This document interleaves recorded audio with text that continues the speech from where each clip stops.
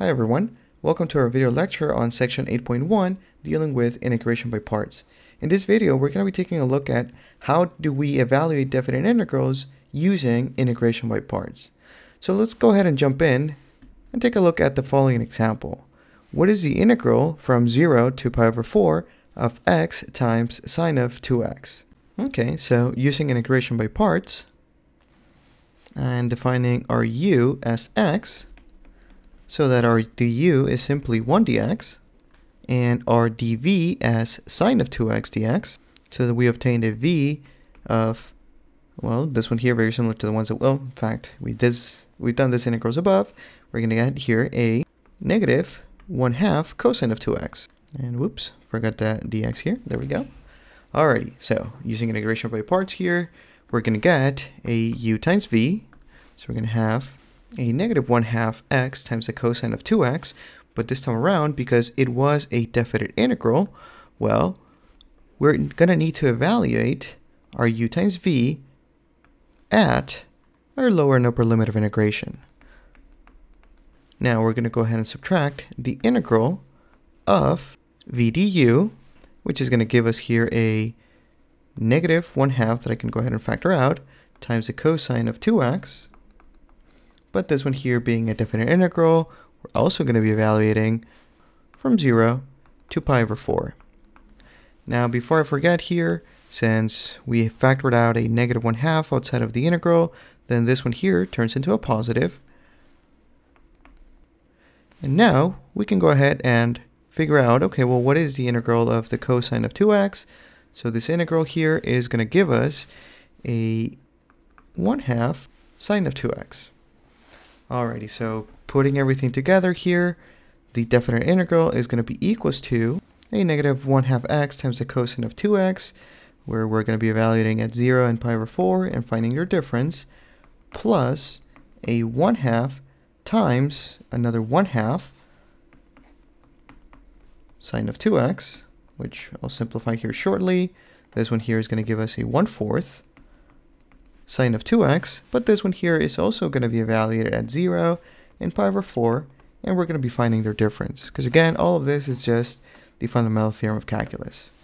Alrighty, so let's go ahead and evaluate this. So using the upper limit first, we're going to have a negative 1/2 times a pi over 4 times the cosine of 2 times pi over 4 minus, now evaluating at the lower limit, but since our lower limit is 0 and we're going to be substituting it in here, then we're just going to get here minus a 0. Alright, so this is what we're getting for the evaluation on the first term, but what about the second here? So for the second, we're going to have here a plus 1/4 times, alright, now we're going to have here a sine of 2 times pi over 4 minus a sine of 2 times 0. Okay, so let's go ahead and simplify this, but first I'm just going to give myself a little bit more room here. There we go. Alrighty, so on the first term here, we have a cosine of 2 pi over 4, but we can go ahead and simplify this one here as pi over 2. But what is the cosine of pi over 2? The cosine of pi over 2 is a 0. So we're getting a 0 minus 0 plus a 1/4.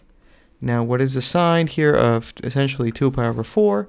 Well, we can simplify this as the sine of pi over 2, and lucky for us, the sine of pi over 2 is simply a 1.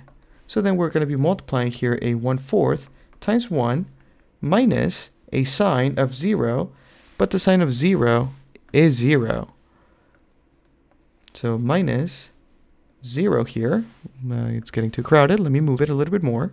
There we go. So our final result here is simply going to be a positive 1/4. And there we go. We evaluated our first definite integral involving integration by parts here. Alrighty, so as you get to see here, we're following the same formula. The only difference here is that once we get the u and the v, well, we still need to use the limits of integration here to evaluate them and find their difference. Alrighty, now let's go ahead and take a look at one word problem here. Alright, so this problem tells us that a drug taken orally is absorbed into the bloodstream at a rate of t times e to the negative 0.4 t milligrams per hour, where t is the number of hours since the drug was taken. And we want to go ahead and find the total amount of the drug absorbed during the first 6 hours. Okay, so this one here, not too bad. We have to set up our integral here. So the amount of drug absorbed in the first 6 hours is going to be equals to the integral from 0 to 6 of t times e to the negative 0.4 t dt here. Alrighty, so this one here looks very similar to the other problems that we've encountered here. So let's go ahead and use integration by parts.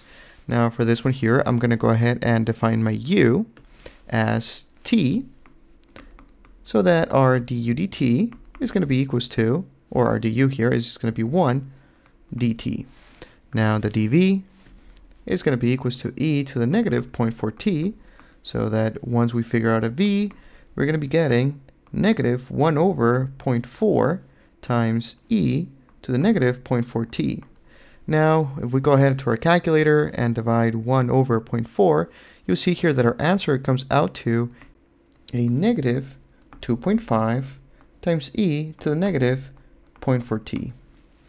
Okay, so now that we have our u and our v, let's go ahead and use integration by parts. So our u was a t, so we're going to have uv, so t times a negative 2.5 times e to the negative 0.4 t. And now this one here is going to be evaluated at 0 and 6 minus the integral from 0 to 6 of a negative 0.25 e to the negative 0.4 t dt. Okay, so let's see here. Give myself a little bit of room. Let's see what we get. Well, simplifying our work a little bit, we're going to have a negative 2.5 t times e to the negative 0.4 t, evaluated here at 0 and 6, plus a 0.25 times the integral from 0 to 6 of e to the negative 0.4 t dt. Now again, lucky for us, we already performed this integral. We have the answer right here. So we're going to get then, over here, a negative 2.5 e to the negative 0.4 t. Alright, so let's see. Now this is going to be giving us, now we haven't evaluated the integrals yet, I'll do it in a second. I'll just simplify the problem a little bit here. A negative 2.5 t e to the negative 0.4 t, evaluate this one here is 0 and 6, we'll find the difference in a second, plus, now 0.25 times a negative 0.25 is going to give us a negative, so turn this one here into a negative, and whoops, I just recognized a typo here, it's not 0.25, it's 2.5. So this was 2.5, this one here was a negative 2.5. Alrighty, so a 2.5 times a 2.5 should give us a 6.25 times e to the negative 0.4 t, and we're going to be evaluating this one here at 0 and at 6. Alrighty, now I'm going to go ahead and plug in these values into the calculator to see what we get, and the final result that I got here was equals to 4.322 milligrams. So there we go. This was the total amount of drug absorbed in the first 6 hours. Is that a lot? Well, I don't know the medication, so hopefully it's the right amount. Alrighty guys, so this concludes here our video lectures on integration by parts. Now, this is a technique that we will be coming back to over and over again, so if there's any questions, anything that might have been a little bit iffy, please let me know. I'm here to help you, and I'll see you in the next one, guys. See ya.